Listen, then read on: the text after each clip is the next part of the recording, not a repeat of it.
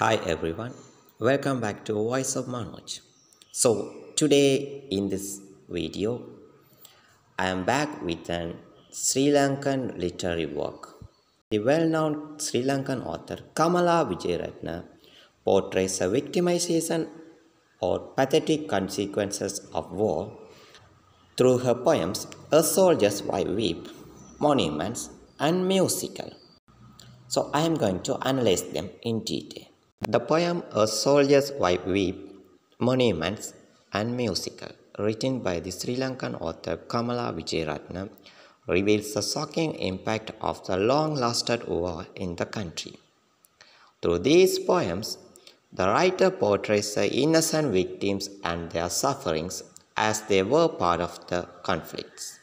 I am going to analyze them in details. These three poems commonly explore the impact of the civil war in Sri Lanka. The direct victims of the civil war is disclosed in the poem Musical, while the other two poems describe indirect victims and their sufferings. In the poem Musical, the speaker feels some anxiety about the young soldiers who are going to sacrifice their lives for the country, and the uncertainty of the soldiers, while the poem Monuments talks about the pathetic condition of the parents who lost their soldier sons in the battlefield. It is similar to the poem A Soldier's Wife Weep, where the speaker talks about the suffering and worries of a widow who lost her soldier husband in the war zone. The poem A Soldier's Wife Weep narrates in the first person point of view, and the speaker is at home. The poem starts with a flashback that her husband is returning over the vacation. Quotation: I watched until you disappear over the bench, and long after until my breast gave a great heave.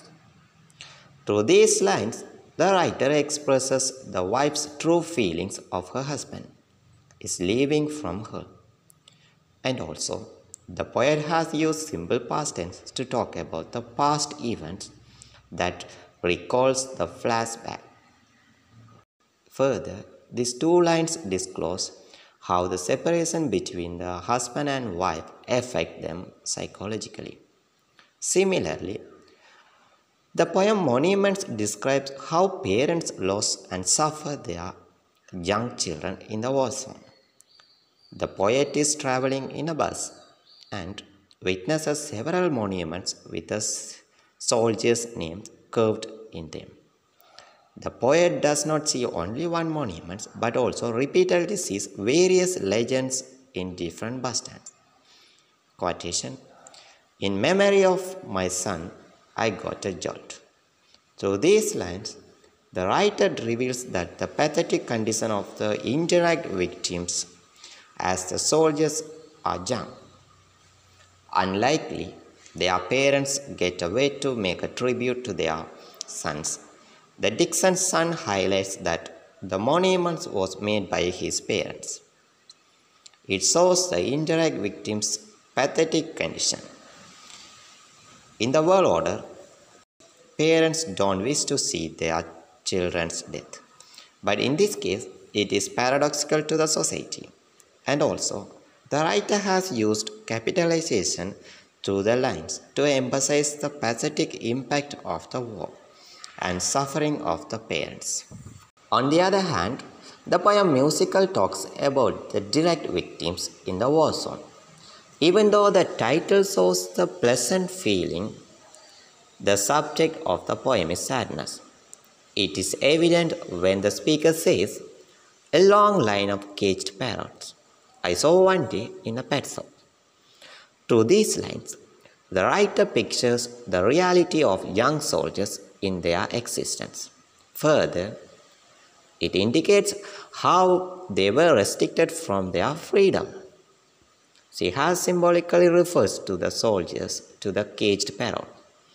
And also, the Dixon one day recalls an incident the speaker encountered one day in a pet shop, which indicates the effectiveness of the flashback technique in the poem. Further, the Dixon cage brings out the theme of liberation and freedom of the soldiers effectively. Moreover, the repetition of the term, the trucks trundled to the north, emphasizes the risk in the battlefield, where the soldiers are heading towards it.